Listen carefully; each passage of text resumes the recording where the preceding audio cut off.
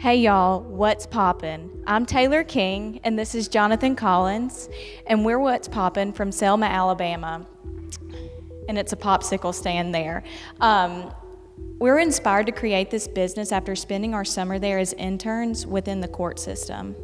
There's a lot of issues in Selma, the top issues being poverty, crime, lack of education, unemployment, and racism.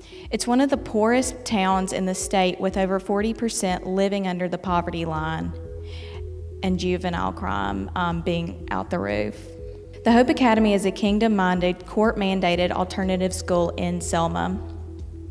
Our goal is to start a program through businesses within the Hope Academy to help the kids learn to work with their hands.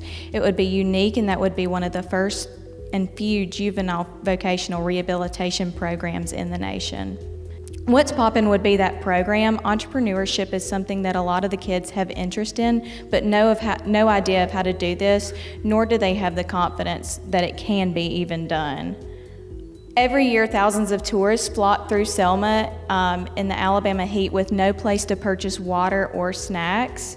We would set up the popsicle stand in the middle of downtown by this bridge, and we would teach the kids how to market, how to make the popsicles, and how to sell them to tourists coming to their town.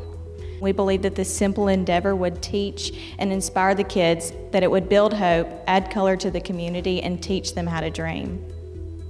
At What's Poppin', the two things that we value most are work first, and that being teamwork. And for us, we would define teamwork as relying on one another and having one another's back.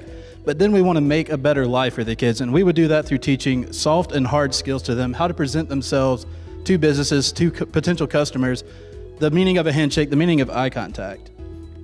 We were created in the Imago Dei. We were created for the Missio Dei. Ephesians 1, it tells us that it's through Jesus' blood that we are redeemed. He forgives us for our sins through this act.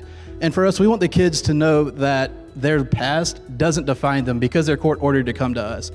They've believed the lie of the enemy for so long that they don't have an idea of who they are anymore. We see the gold and the potential in this town and in them, and that's what we want to call forth. One way that we would go about doing that is through discipleship.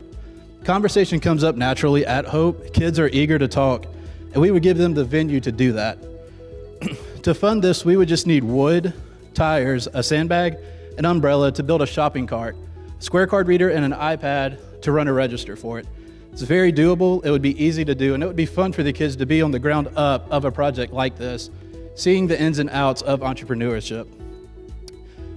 Popsicles themselves, to make a batch of it, which would be 20 popsicles, it's about $10. If we sold that for $2 a popsicle, we're looking at a $30 profit from them. The Imago Dei, again, is what we were created in. We were created in the image of God, and part of that was created for work. God created us to do work, and we want to transform work for these kids, give them a proper idea of what work looks like, and not let them understand that God is love, and it's His love that transforms us, transforms everything about us, and even transforms work. We don't want our kids, like we said, the kids in Selma, to lose hope, to always dream, and by doing that, we want to give them a brighter and better tomorrow. And we hope that you would join that in with us.